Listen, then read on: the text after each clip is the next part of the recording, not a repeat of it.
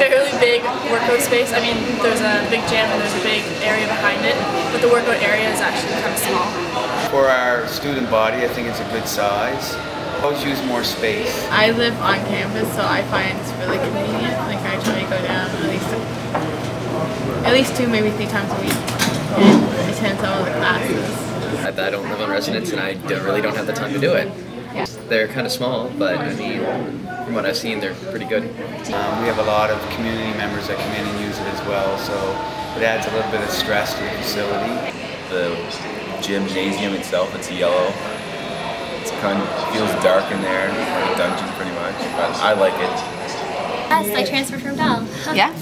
I find Dal's really subpar, but it's about the same here, just on a smaller scale, so it's really, I don't find it's any better. I pay for an external gym membership, but I wish that, like, if they did have a better one, I would certainly use it.